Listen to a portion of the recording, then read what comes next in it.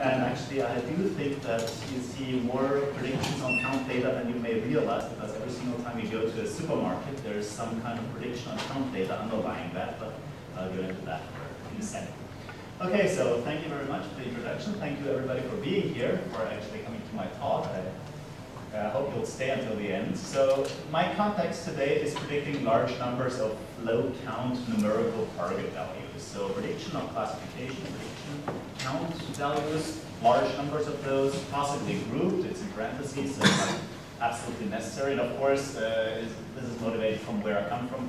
Retail sales at a store times stock keeping unit times day granularity, very low granularity, and you need that for replenishment. So you need to know how much you're going to sell tomorrow because there's a promotion coming up. You need to know that in the store today so you can order. It's a little too late. You can find out later on, after tomorrow, that you've sold a lot of products if you ran out of stock and your customers left the store without purchasing anything. So that's where you need it. And there's lots of other applications too. So I've seen some people around here from insurance companies. So if you're predicting insurance claim counts for a single person, you hope that there'll be a low count involved. Not a high count, but a low count over a year or something like that. And perhaps you want to group that by geography, by sex, by zip code, by anything else, by socioeconomic status, stuff like that, or any other number of occurrences that are pretty rare event occurrences.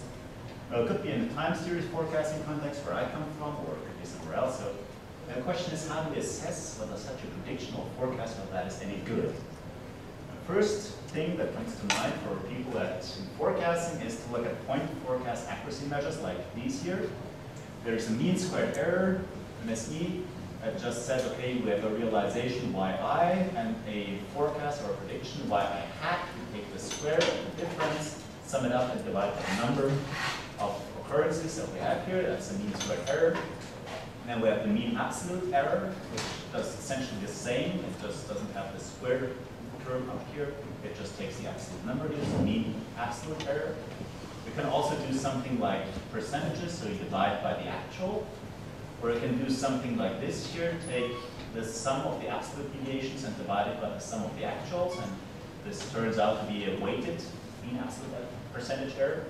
Or a mean absolute scale error, which is pretty common in the forecasting literature, maybe not so much common outside of forecasting people. Okay, and now, before everybody goes to sleep, I want you to do some work. Who has the event app installed on his smartphone?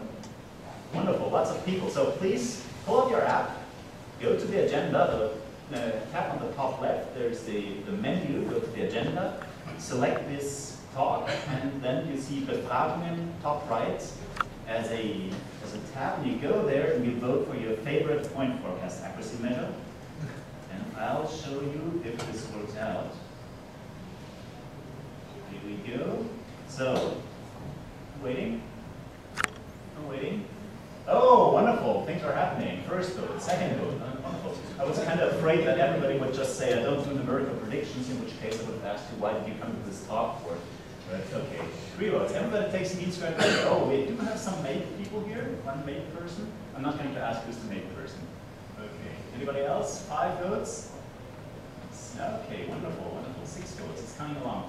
Okay, wonderful. So these are essentially the kinds of error measures that you see in forecasting, and Stephan Kolassa knows all about this here, and lots of other people also know a lot about this here. And I'm going to talk a little about these point forecast accuracy measurements and about other things. So I may be preaching to the choir here if everybody uses mean squared error, which is wonderful. Okay, perhaps you can look at this a little later on. Let's just continue for now. Okay, so all these wonderful error measures have advantages and disadvantages, and I'm not going to go in deep detail through all these different advantages and disadvantages. One thing here for the mean squared error is if you look at time series, and you have many time series from many different, for instance, products that sell in a store. You have fast-moving products, slow-moving products, and if you want to compare the mean squared error between a fast-moving and a slow-moving product, then you're kind of out of luck, because a mean squared error of 10 can be very good for milk, which is a very fast-moving item, and it can be terrible for a particular type of shampoo, which is a very slow-moving product. So in cases like that, you're kind of course, use something like a percentage error, any kind that is more or less comparable, but that has different problems here. It's also more intuitive, so once you talk to non-data scientists, the managers that actually sign your paycheck, they understand percentages rather well. They don't really understand squared bottles of shampoo and stuff like that. So the mean squared error has its advantages, but it also has its disadvantages. And it turns out that optimizing on some of these point forecast accuracy measures can lead to systematically biased predictions, especially in our low volume count data situation here. And it's better to predict and assess full densities, full predicted densities, and that's what I'm going to make little advertisements for here. Actually, this is going to be my first part, how mean absolute error and stuff like that can lead you to predict and to bias predictions. And the second part will be how to assess full predictive discrete densities. There's a full paper on this that's recently been published. Okay, let's go into part one. Optimizing certain point forecast accuracy measures can lead to biased predictions. May not be new to you. It was new to a lot of forecasters, I think, looking at the literature. If you have any probability distribution, any distribution whatsoever, if you want to summarize that by a single functional of the distribution, there's different ways you can do that. You can summarize a probability distribution by its mean, for instance. And then that's part of what you learn in your statistics classes. The mean, the expectation of a probability distribution, minimizes the expected squared error. So just integrate over the error, and the squared error, you get the minimum if you predict the mean. And if you take the median, that one minimizes a different function. It minimizes the expected absolute error. And that's usually not taught in introductory statistics courses, although there's a very, very nice visualization of why that is so. It's a wonderful paper in the American Statistician, very recommended. So if we translate that into forecasting, predicting, if you have an idea about your future distribution, if you assume your future distribution will be Poisson distributed with a mean of 0.5 or something like that, if that's what you assume your future sales, claim counts, whatever to be, then if your bonus depends on minimizing the MSE, you predict the mean, predict 0.5. If your bonus depends on minimizing the expected mean absolute error or mean absolute deviation, you don't predict the expectation, you predict the median. That can be a very different thing for count data, which are usually asymmetric. Or turning it around, if you optimize your forecast method or your parameters or whatever it is to minimize the mean absolute error, and the future distribution is skewed and not symmetric, then your forecast will be biased. You will systematically under or over forecast.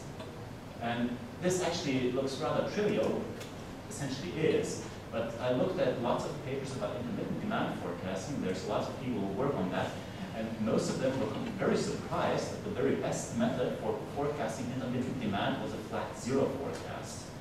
Well, that was exactly what's happening here, because they were operationalizing best in terms of MAE, whereas some other error measure that was simply optimized by the median, and the median for an intermittent demand time series is often zero. If more than half of your realizations is zero, then the median of your future expectation of the future distribution is zero, assuming stationarity. And then so the zero forecast was the best, and people had to bend over backwards to justify why they still like their favorite method better than the zero flatline forecast. Well, I understand why you'd rather have a non-zero forecast, but it just didn't work with their MAE. Yeah, and that also applies to lots of other error measures like this scale error or the weighted mate, which are simply scalar multiples of the MAE. And just a little example here, if you have a Poisson time series or a count or whatever in the future, and you want to forecast something that is distributed like this here, is just a simulated realization of a Poisson 0.5 process or a Poisson 0.3 process that can look like this here, or a Poisson 0.6 process or something like that. In each of these cases, if you want to minimize the expected mean absolute error, you forecast a flat zero. And if you want to forecast to minimize the expected mean squared error, you forecast the expectation, of course. So, and of course, I'd say that for something like this, a flat zero forecast probably doesn't make a lot of sense. And very much then, this really has kind of implications for how to set the performance measures for forecasters. So that are not used in AE if you have intermittent demands. Okay, we're moving on to part 2 now. We've seen that point forecasts are not always useful. Here's another example. These are just 3 different time series simulated. All of them have the same expectation of 2. The middle one is a Poisson.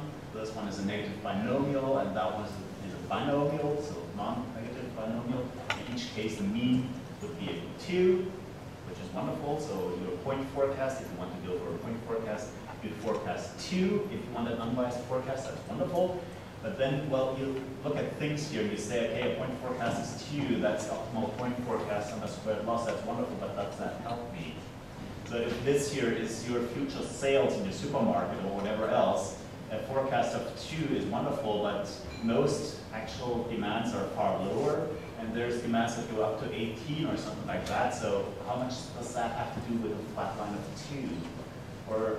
And it's, more importantly, it's wildly different from here where all the realizations are 3 or lower. So does a point forecast really help us? It doesn't help us for setting safety demands, for scenario planning, for any kind of sensitivity analysis or stuff like that. So for anything, I would argue that for most uses, for most use cases that actually consume a forecast, you shouldn't aim for a point forecast, or a point forecast and measure of variance, which is better, but still not good enough. I'd say we need to forecast a full predictive density. We need to forecast a full future density, and when we forecast it, it's predictive density. Wonderful. Okay, so that's what we want to do. How do we assess whether what we're doing is good or not? We have a predictive density. We want to forecast. We say, okay, this year we forecast a Poisson distribution with a correct parameter. How do we find out that that's actually the correct density? And if we forecast a Poisson distribution for this person here, for this time series, how do we find out that that is actually not correct? There's a couple of tools that have been developed for this. And I'm actually not talking about lots of very new things here. This is a probability integral transformation, the PIT. That's not my brainchild. That's been used for a long time in finance and macroeconomics, where people have routinely forecasted full predictive distributions, usually normal distributions. Then they found out the hard way that the normal distribution doesn't really work because it's real financial returns are fat-tailed, and so after a crash a couple of years back, the fat-tailed distributions became a little more en vogue. How does this work? Well, suppose we have some kind of future density, forecasted density ft, so at a time t, or it could be, if it's not time ordered, if it's just ordered, then we could have it implied, it doesn't matter. And a cumulative distribution function f hat t, capital F hat t. So this covers the case that we might have different distributions for different times, points in time. Then you just take the actual observation that belongs to this time point as follows. Well, it's a simple distribution, it's a simple transformation. You just take your predicted probability that your actual realization would be lower than the realization you actually saw.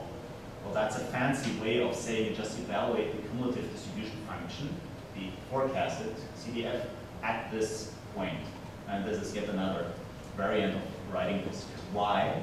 Well, if you think about this a little and think back to your introductory statistics classes, that means that if you actually have the correct distribution function for the future, if your predicted density is the correct density, then these PTs here will be uniformly distributed between 0 and 1, because that's just a reformulation of the definition of the CDF hat. And then, well, you have lots of P's here. As I said, you have large numbers of realizations. And you want to see whether these are uniformly distributed. Well, you can test them. There's lots of literature on testing uniformity. Often people do the roundabout way and transform it into a normal distribution, then test normal distribution. I don't like that. But it doesn't matter. There's different ways of doing this. So for instance, if we have a log normal distribution like this here, there's the density just turns sideways for the log normal distribution. There's just 500 realizations. You see how they're skewed. And if we run through this process here, and in each case have a predictive density that is log normal and correctly specified, and run through and get this PIT here, this probability integral transform, and you get a histogram, and that is reasonably uniform. It can be uniformer if you get more samples. That's wonderful, right? It's wonderful. wonderful. It's so wonderful that it's been used for 20 years or something like that in the finance literature. Everybody there uses this. It's wonderful. Much less used in supply chain or other forecasting approaches. And why? Well, we have one problem with discrete predictive distributions. So if we have a discrete predictive distribution, there's just a simple Poisson up here, right? And there's the realizations, and that's the kind of demands you might observe in the supermarket, lots of zeros, and you might observe ones and twos and sometimes a 10, but you don't observe sales of 2.3 bottles of shampoo, nor do you observe sales of minus 1.7 whatever else. So you see these predictive distributions. If we run through the same exercise here, we have the correct future density. If we have them correct, if we actually do have Poisson distributed sales, and we know that we have Poisson distributed sales, and we run through this here, well, what will come out? Well, there's only a discrete set of PTs that can happen. Right? If we see a 0, then the PT is just the probability of observing a 0 in this Poisson distribution. That's just a number, one number. If we see a 1, the PT is a probability of observing less than 1, or one or fewer units. If we see 2, and so on and so forth. It's just the PTs in a stationary distribution will be discrete. They will certainly not be uniform, right? So all our wonderful theory here of getting a uniform histogram of PTs, it doesn't work anymore. We get something like this here. This is the P, this is a transformation, this transformation for the correctly specified distribution, and it's anything but uniform. So this doesn't work in the discrete case. Okay, so what do we do? Well, fortunately, there's a smart idea. I can call that a smart idea because it's not my idea. Actually, it was my idea, and I was completely, I was amazed that someone like this, a wonderful, nice, wonderful idea, wrote up a manuscript, circulated it, lots of other people found it wonderful, and then one person, Tim McKnighting, wrote back that he found it a wonderful idea, and it was so wonderful that at least 3 other people had independently found it before. It looks like every 10 years somebody rediscovers the same thing, right? I just came along in 2015, so it's like the quadratic cycles, right? Of the randomized pit. Well, the idea is very simple. If we observe a 0 in our sales, and we know in our Poisson predictive distribution that the probability for a 0 is whatever, say 0.9, then we don't just write down a 0.9, and we draw a random number between 0 and 0.9. If we observe a 1, then the probability for a 1 in our predictive distribution, in our Poisson, maybe 0.95, then I just draw a uniform PT between 0.9 and 0.95, and so on. It's just a randomization of it. And that takes care of smearing out this big bump to everything over there, and smearing out this bump to everything over there, and so on and so forth. And again, it's the same thinking. If we have the correct future predictive distribution, then again, these randomized pit will lead to a PT that is uniform on 0, 1. Again, we can start testing. Okay, so here's a little example here. There's a Poisson distribution on the left and a negative distribution on the right. They both have a mean of 0.4. So that means that the point forecast minimizing the MAE would again be 0. So it's a classical case where this problem would occur. And then we have 2 different hypotheses. One is correct. We hypothesize a Poisson 0.4. That works for this one. Doesn't work for this one. Or we have a hypothesis that these are neckpin 0.4, 0.2. That works for this one. Doesn't work for that one. And these are just the randomized P's that we get out of this here. This here, correctly specified Poisson distribution, all essentially uniform. PTs, correctly specified neckpin, essentially uniform PTs. Wonderful. And if we assume that our neckpin is going to be Poisson distributed, so we have a misspecified future density, then we get something like this, which has a big hole here, and then it bumps up again here, so this is really not uniformly distributed. And if we assume that our true Poisson is negative binomial distributed, then we get something like this and a sharp peak up here.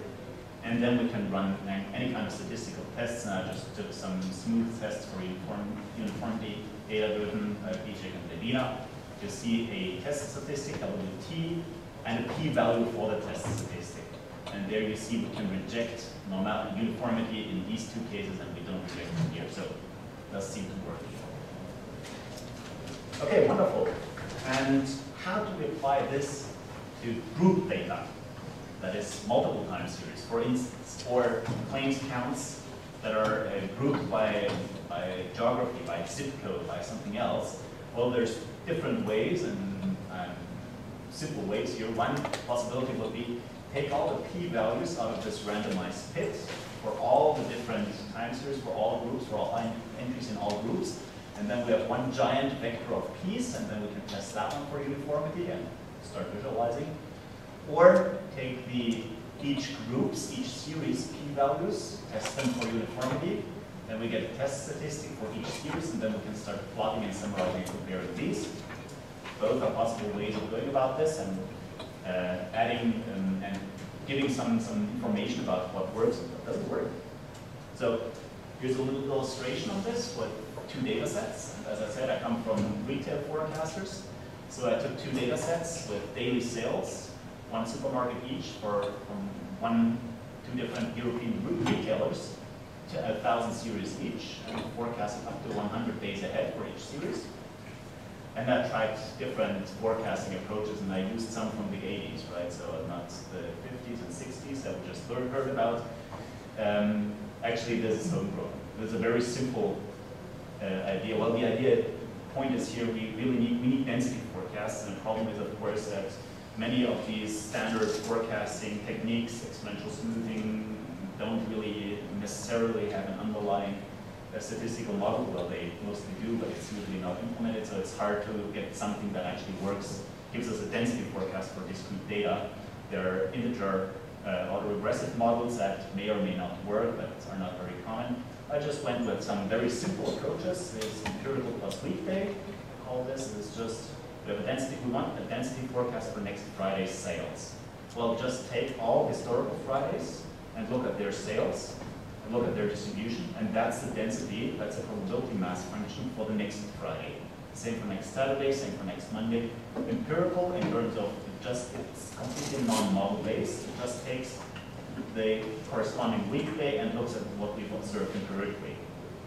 Another forecasting approach will be Poisson regression or Neptune regression, because these, well, yeah, including day of week, price, trend, Christmas, because we know that these have an impact here. Yes, it does have a linear impact on price that goes through the link function, so it gets turned non-linear in between.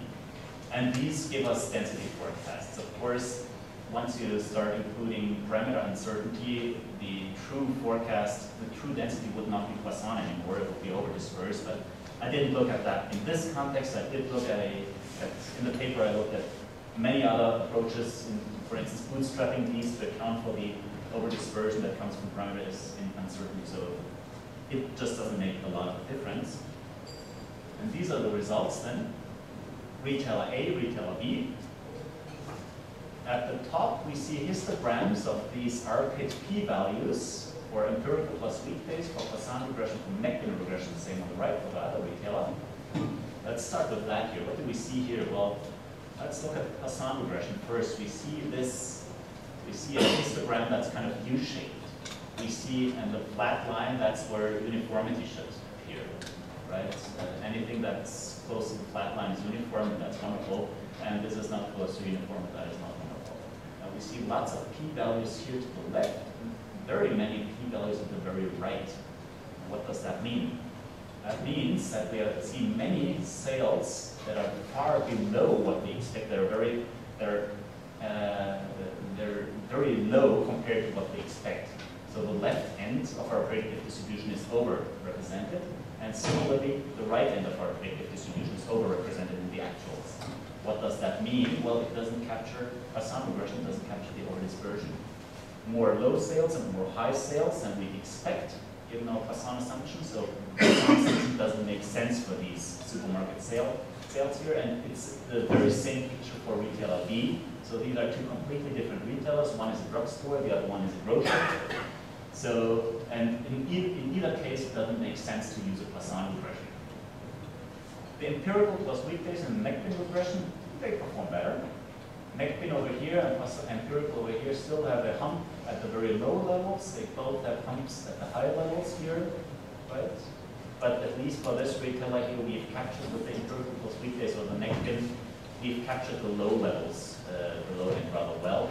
And we always underestimate the incidence of the very high sales for any of these here, right?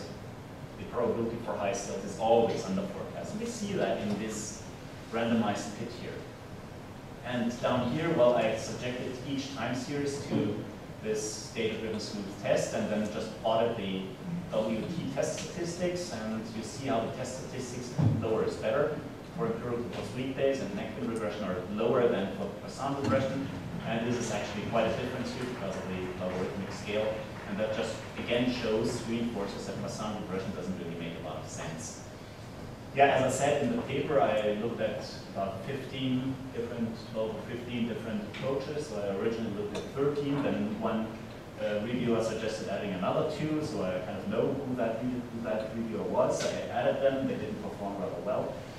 And the summary really is that this empirical plus weekdays that doesn't even include prices and stuff like that, or seasonality or anything else, just the day of week, but that is incredibly good and incredibly hard to beat. So yes, smart new technologies from the 2000s and 2010s and non-linearities may be useful, but to a degree, very simple approaches, very easy approaches might be actually work rather well. Okay, and actually I'm well in time. That's a conclusion. My conclusion is, don't rely on the mean absolute error and similar things to get an unbiased point forecast, especially if you have count time series or anything else where you expect large values and small values to be differentially represented. If you have asymmetric data, don't look at the MAE. If you do need to report them, mean absolute error, MAPEs, percentage errors, and to sometimes have to report them because people want to know them, because people, as I said, are more comfortable with the weighted MAPE. Well, then at least also report whether you have bias. If you have a point prediction, it's probably better to use MSE, which many here are using, or the root mean squared error, or a scaled version, or something else. But I would argue it's better to forecast full predictive densities, and then assess them in some way, as we did here, for instance. And there's an alternative to the RPIT, and that's also the other part of the paper, which is proper scoring rules. Scoring rule, I have a lot of time left. I actually have to slide on these, but I'm not going to do that to you. A scoring rule, the idea is it's a function that takes a predictive density and a realization that maps these to a score. And you do that for many realizations and their corresponding predictive densities. You get many scores, and you average them. And the proper scoring rule is one that is minimizing expectation if your predictive density is correct. And there's a couple of these that have been developed. They're more common again in the continuous context, but there are some of these that actually work for the discrete context. So you can use these. And they paint actually the same picture than as we saw here in the paper. They just don't show these wonderful histograms up here, and these are actually easier to interpret and easier to understand. So that's why I didn't talk about the proper scoring rules, although they are slightly more sophisticated, but then again, slightly harder to understand.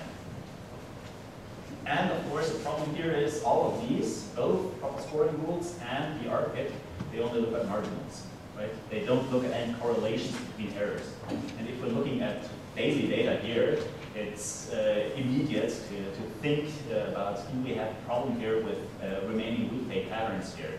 If we have seasonality and if something goes up, then we should see some kind of remaining seasonality on a lag of 7 or something like that. Well, that would be also something you could look at. And there's a couple of papers that do something similar, again, in the non-discrete case, by doing Markov chain alternatives and seeing how the errors compare with them, whether there's remaining autoregressive or other structures. That is extremely hard for low counts because there's simply very low power involved here. If in a drugstore, for a typical product, you sell 1 per day, perhaps or even lower, then whether you sell 2 on 2 consecutive Saturdays doesn't really mean a lot. There's just a lot of sampling variation in there. So it's extremely hard to do that for low counts. There's very low power involved here. And finally, I'd say that full predictive densities are important, and probably more important than point forecasts. The problem is most people only understand point forecasts, and that's what they understand as the forecast. I'd say the forecast should be a full predictive density.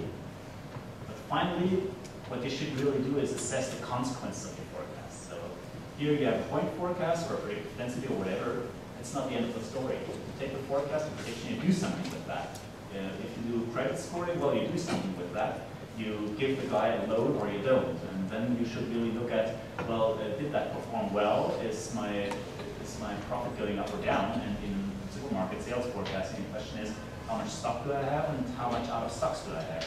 Stuff like that. So you should really look at the consequences of the forecast, cost of forecast error or forecast value added, or just some tags that you find in the literature on this here. And these will usually include interval forecasts for predictive densities, because you need some kind of safety allowance often, and subsequent processes like logistical optimization for replenishment. And just a little answer to Sven's talk, the last talk here, why do people keep on using simple methods? I've often seen in my experience that smarter methods, newer methods may be more accurate, but once you look at the subsequent processes, for instance in supermarket retailing and supermarket forecasting and replenishment, if you have sales of 4 tomorrow and you have a forecast of 6 and a forecast of 5, then of course the forecast of 5 is more accurate, wonderful. But if you can only push product into the store in multiples of 8, because that's a logistical unit, then it doesn't make much of a difference whether I use a smart method that has a forecast of 5 or a dumb unit that has a forecast of 6, or even a dumbest unit forecast that has a forecast of 1 unit. And that's something that I see often, and that may, with agile supply chains, change in the future, which makes it even more important to actually look at not only the forecast, but at the consequences of the forecast. And I see that I only have 5 minutes left, so no, I'm not going to read to you the entire Okay, I couldn't resist to plug my book. Just came out a month ago, Demand Forecasting for Managers. So if you work for somebody and do forecasting for him and he doesn't understand forecasting, give him this book. It's inexpensive, it's easy to, I always like to say it's less expensive than a good bottle of wine. It reads about as quickly as a good bottle of wine is consumed, and it doesn't give you a headache afterwards. So there's flies outside. Thank you very much.